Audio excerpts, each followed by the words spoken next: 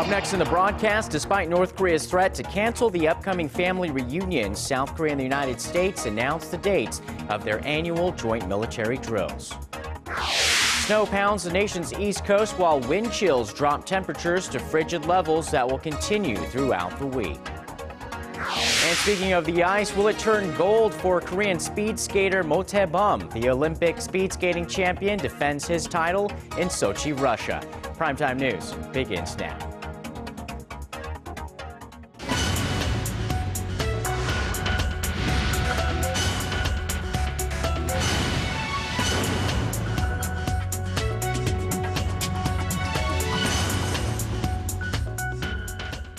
Good evening and welcome to Primetime News. It's Monday, February 10th here in Korea. Live from Seoul, I am Yoo Ji-hye. And I'm Sean Lim. Thank you so much for joining us.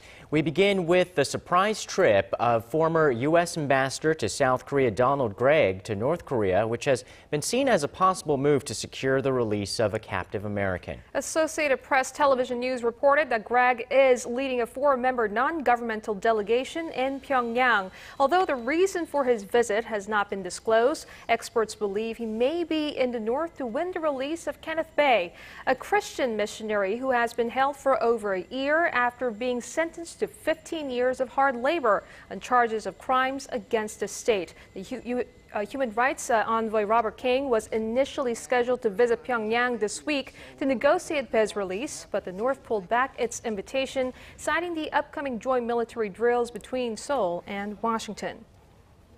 And speaking of those military exercises between South Korea and the United States, the dates are set. The two sides are to kick off the joint exercises in late February as planned, in a move that could affect upcoming cross-border family reunions. Our Unification Ministry correspondent Hwang Sung-hee explains. South Korea and the United States will begin their annual joint military drills in the last week of February, a plan that could jeopardize an earlier inter-Korean agreement to resume long-suspended reunions for families separated by the Korean War. The ROK U.S. Combined Forces Command will hold the Key Resolve exercises, an annual defense training drill, from February 24th to March 6th.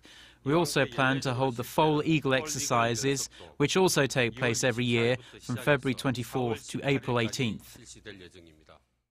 The dates coincide with the upcoming family reunions, scheduled for February 20th to the 25th at North Korea's Mount Kumgang Resort. The Defense Ministry said Pyongyang was informed of the dates on Sunday, but has not yet reacted to the plans. North Korea has, however, previously threatened to scrap the reunions should the South go ahead with the military exercises. We're clearly stating that dialogue and invasive war games can never coexist, nor can reconciliation and conflict. South Korea's Unification Ministry reiterated Monday the drills, involving tens of thousands of troops, are defensive in nature and should not disrupt plans for family reunions. We have repeatedly explained that the Key Resolve exercises are annual defense training drills that will be conducted separately from the family reunion event. The South Korean government thinks the reunions must take place as planned, no matter what. Millions of Koreans were separated from their families during the Korean War more than 6 decades ago, and some 70,000 South Koreans, most of whom are now in their 80s, are on a waiting list to see their loved ones one last time. Amid the uncertainty, South Korea has been preparing for the reunion event since last week. The Unification Ministry said that although Mount Kumgang saw over 1 meter of snow over the weekend, snowplows sent by South Korea have already removed most of the snow that's accumulated at the prospective reunion site. Hwang Sung-hee, Arirang News. Meanwhile, staying with the North, it appears as though the rogue state is ready to conduct a fourth nuclear test. During the interpellation session at the National Assembly on Monday, South Korean Defense Minister Kim Gun-jin told lawmakers that preparations for a test at North Korea's main underground nuclear site in Punggye-ri appear to be complete. The site was used for the regime's third nuclear test last year. Kim also noted that the North is in the early stages of preparing for a long-range missile launch at its northwest test site in Dongchang-ri. He assured that the South Korean military is keeping a close watch on movements there. Also at the National Assembly, reunification of the Korean Peninsula took center stage. Kim Hyun-ji has more on the heavy debate to implement President Park Geun-hye's policy objectives to unite the two Koreas. On Monday, lawmakers questioned members of President Park Geun-hye's cabinet about the government's reunification policy. Just 1 month after the president said a unified Korea would be like hitting the jackpot. Ruling party lawmakers expressed support for the president's efforts, including her vision to create a peace park in the demilitarized zone. I propose setting up a joint committee to establish a World Peace Park in the DMZ, made up of the two Koreas and the United Nations. This way, the project will engender cooperation from the international community. While welcoming this idea and others, including making reunions of separated families more regular, Unification Minister Ryu Gil-jae said inter-Korean relations must first improve. Some lawmakers expressed concern that the president's recent rhetoric suggests that Seoul supports a reunification scenario in which the South would absorb the North following an abrupt collapse. But Prime Minister Chung Eung-won said the Park administration does not support reunification by absorption, but rather one that is gradual and based on improved inter-Korean relations. At the hearing, the Democratic Party expressed opposition to the ruling party's North Korea human rights bill, arguing it supports civic groups that routinely send anti-North Korea leaflets. If the bill is approved, North Korea human rights groups will get funding from the South Korean government. This raises fears that anti-North Korea groups will abuse the money taken from the state coffers. To further thaw inter-Korean relations, opposition lawmakers demanded the government lift economic sanctions against Pyongyang that were put in place after the North's sinking of the South Korean warship Cheonan in 2010. However, the government said it would be premature to consider lifting the sanctions, known as the May 24th measures. On Tuesday, the National Assembly will resume the interpellation session with a focus on the economy. The nation's biggest personal data leak last month and the government's follow-up measures are expected to dominate the discussions. Kim Hyun-ji, Arirang News. And a former U.S. point man on Asian affairs had something to say about the developments in North Korea's nuclear weapons program. Christopher Hill, the ex-U.S. ambassador to South Korea, stressed that Pyongyang's possession of nuclear weapons is not acceptable to the standard of the region. Kim Hyun-gil has more. Christopher Hill said the road to peace on the Korean Peninsula will be a difficult one, but that stronger relations among Korea, China, and Japan could be the key to achieving the goal. I think we could improve the North Korean attitude if we have better coordination and cooperation involving China and Japan. So my hope is that we can do that and that we can have a closer understanding of how to proceed in a six-party context. Speaking in an address to the National Assembly on Monday, the former U.S. ambassador to South Korea, who also led the U.S. delegation to the six-party talks on denuclearizing North Korea, also spoke about the prospects for a resumption of the talks. He said that in the event the talks resume, the five parties of South Korea, the U.S., Japan, China, and Russia need to agree that Pyongyang not be allowed to have or develop nuclear weapons. The North Korean commitment was to abandon all of its nuclear programs, and for this reason, that has to be the starting point, not the ending point of any subsequent negotiations. Hill also took aims at hardliners in the U.S., who he said seemed to be more interested in criticizing negotiations with North Korea than preventing the North from having nuclear weapons. He said they are actually giving Pyongyang the hope that if they just stick to their guns, they will eventually be allowed to become a nuclear state in Northeast Asia. Mr. Hill said the most important part of any roadmap to peace and reunification for the two Koreas is that they do a lot more talking together. He also said the six-party talks are the best way to kickstart inter-Korean cooperation, describing them as a stepping stone towards reunification. Kim Hyun-gil, Arirang News. Before your day ends and another begins, get the latest news live from Seoul. Residents whose features restrictions is on the rise. closing ceremony. expert analysis from Asia's heartbeat. The legislature circumstances that With a viewpoint only Korea's global network can provide. the United States, the latest report, less than a Unrivaled access from a team always on standby. meeting came on the news. We're trying to cover up the South. It seems President Park Geun-hye is determined to push ahead with her plans to reform the public enterprises that have been under fire for heavy debt and lax management. She warned that any labor attempts to derail her drive to revamp the sector won't be tolerated. Park Ji-won reports. During a meeting of the president's senior secretaries Monday morning, President Park criticized state-owned companies for their lax management and called for reform. She pointed out that a number of public enterprises that are deeply in debt still offer their employees excessive benefits, even covering the tuition at foreign universities for some of their employees' children. She pledged to hold responsible anyone who tries to sabotage the reforms and said she is particularly concerned about recent opposition by unionists at some of the firms. She said the public companies need to regain the public trust by being proactive with their reform plans. 국민들은 어려움에 허리띠를 졸라매는데 공공부문에서 방만 경영을 유지하려고 저항한다면 국민들에게 그 실태를 철저히 밝혀야 합니다. 국민들에게 실상을 정확하게 알리고 공공기관 스스로 변화의 길을 갈 수 있도록 해야 할 것입니다. President Park also criticized the lack of progress around her ambitious initiative dubbed Government 3.0, which aims to allow for wider public access to government information to ensure that state affairs are more transparent. She said the information is not being shared systematically and ordered fundamental improvements to her plan.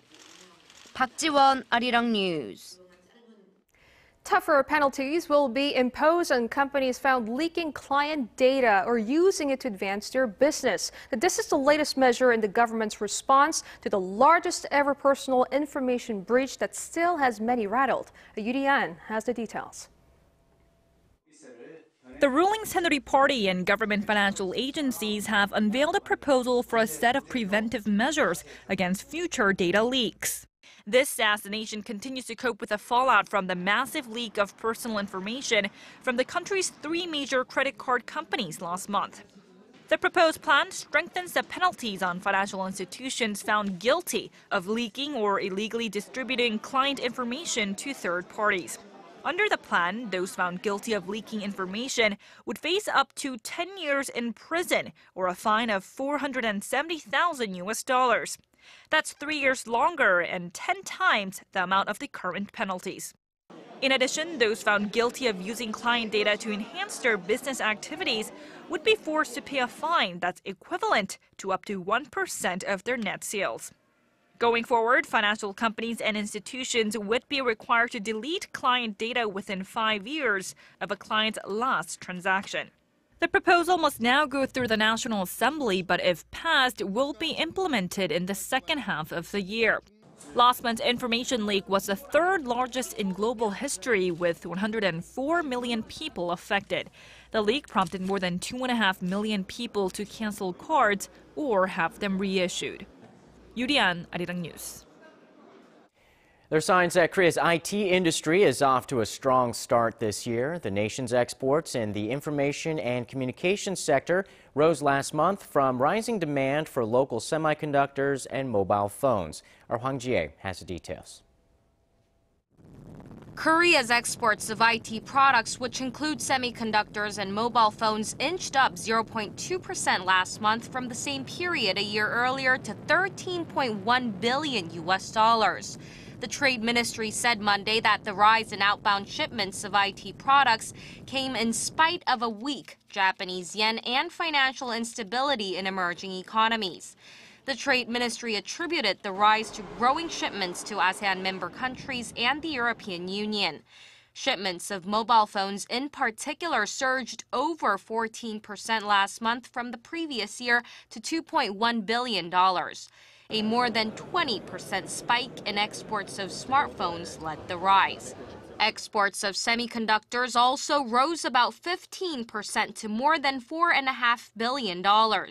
Shipments of display panels, however, fell more than 15% to $2.2 billion as exports to Korea's largest importer, China, plunged. Korea's imports of IT products, meanwhile, dropped 2.7% to $6.8 billion, spurring a 3.4% gain in the nation's trade surplus. The Trade Ministry expects the upward trend in IT exports to continue due to the economic recovery in Korea's major exporting markets like the United States and the European Union, along with the growing demand of smart gadgets in emerging economies. Hwang Jie, Arirang News. Months after Typhoon Haiyan devastated the Philippines, engineers and medics from the Korean military are rebuilding schools and hospitals and offering free medical care to local residents as part of ongoing relief efforts. Kim Han-bin sends us this report from Tacloban. This is a cemetery for victims of Typhoon Haiyan in Leyte province, though some burials are not so formal and are marked by roadside plots. Large sections of the province were devastated last November when it was struck by what was one of the strongest tropical storms on record, which killed thousands and displaced millions more. For the survivors, there isn't much left, and international aid has poured in. Korea is one of the many countries that have sent relief workers to help the area rebuild. SGNL military engineers and medics chose the name Arirang, which means sun and hope in Tagalog, as a reminder of his mission to help the locals reach for a bright future. For now, the Arirang unit is focused on rebuilding schools and hospitals. They also provide free meals to roughly 500 children, as they have done each day since their arrival in late December. This is one of the hospitals that was rebuilt by the Arirang unit. What's even more amazing is that they had it up and running in less than a month. Another step in helping the people here get back on their feet. Apart from the engineers focused on reconstruction, there are dozens of doctors and nurses here, giving free medical care to area residents. I just came here for check-up for my baby. For everything is free. Here in Telegrapo, no money, no medication for our illness. Every member of the Arirang unit is a volunteer who is trying to make a difference in the world. The Arirang unit's slogan is to become one and complete our mission for the good of humanity. With that in mind, we will give more of our love to the locals before our mission is complete. The unit is providing free medical equipment and healthcare services to people in the 3 major districts in Leyte province that were hit the hardest by the typhoon. Kim Han-bin, Arirang News, Tacloban.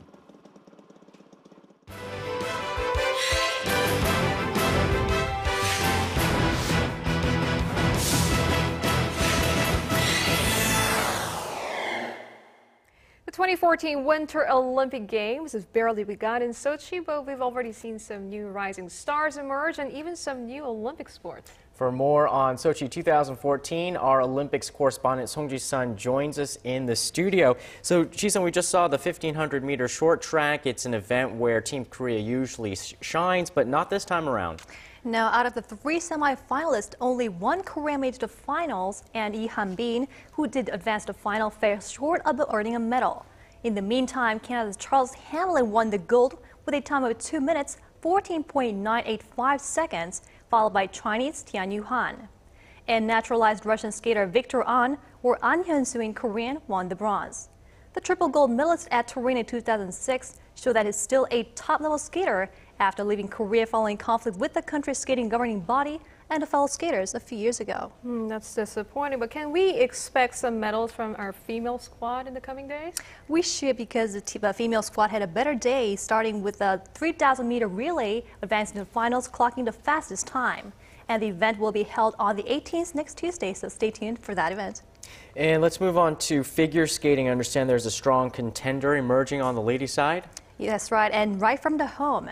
Host nation Russia won the first gold in team figure skating on Sunday, beating out Canada and USA. And Russia's 15-year-old skater Yulia Lipnitskaya has risen as a medal favorite, earning a total of 214 points after free skating on Sunday with a clean performance. So how good is she? Should Kim Yeona be worried?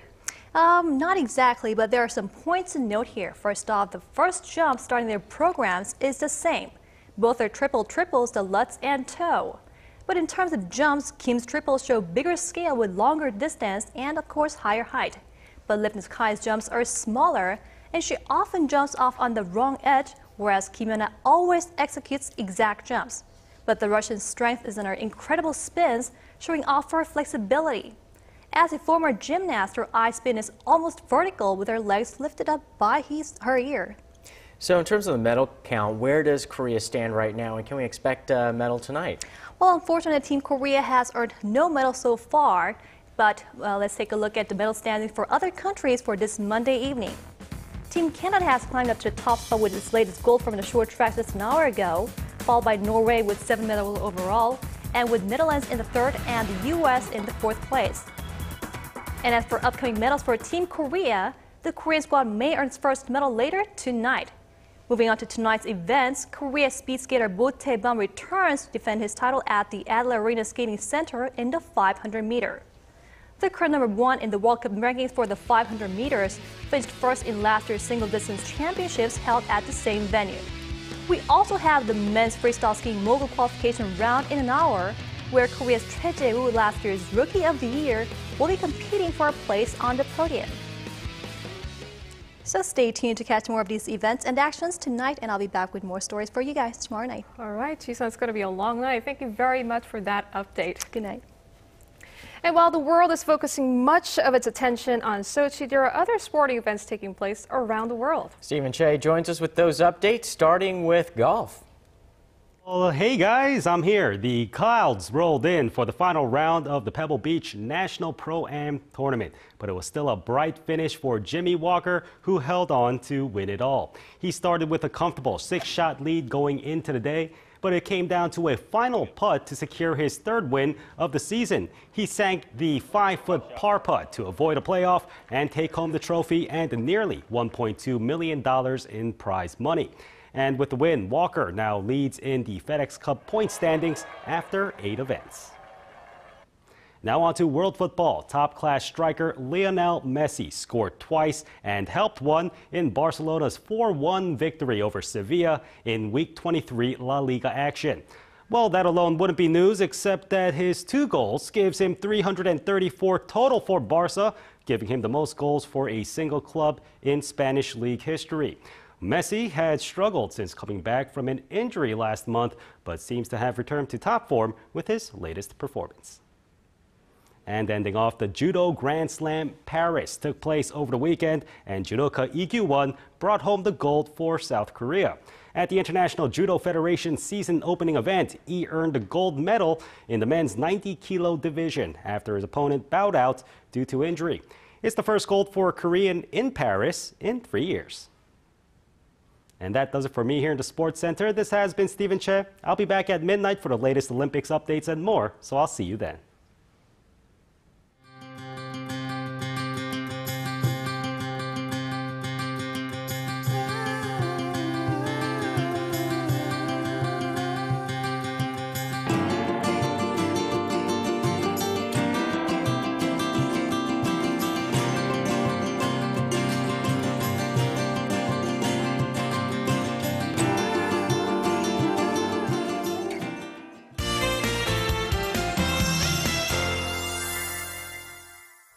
The East Coast region saw record high amounts of snow today. For more on extreme weather conditions in that part of the country, we connect live to our Kim Bo-kyung at the Weather Center. Now, Bo-kyung, how bad is the situation?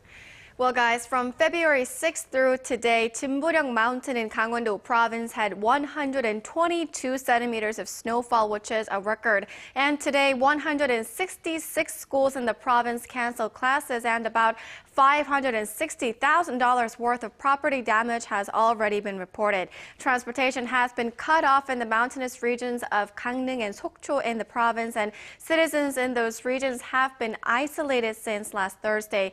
More snow is on its way through later tonight. Up to 15 centimeters of snow will fall in the Gangwon-do province and the mountains of Jeju, Ulleung-do and Dokdo Island, up to 5 centimeters. Making matters worse, a strong wind watch has been issued in Gangwon-do, so there is a high possibility that the snow may freeze. Taking a look at the current conditions, the nation will gradually be under the influence of a high-pressure system from China, which is why we're seeing clear skies across the map. While the snow in the East Coast and Jeju will gradually stop by tomorrow afternoon, however, another blast of snow is forecast from this Thursday through Saturday. And other than that, tomorrow the rest of the country will have clear skies. Taking a look at tomorrow's readings, Seoul reaches 4 degrees while Gwangju peaks at 6. Moving on to other regions, Jeju makes it to 6 degrees while Mount Kumgang tops out at -10. Well, that's all for now, and back to you guys. Thanks, Pogyong. And that's our broadcast on this Monday night. I'm DJ Hain Seoul. And I'm Sean Lim. Thanks for watching. We'll see you soon.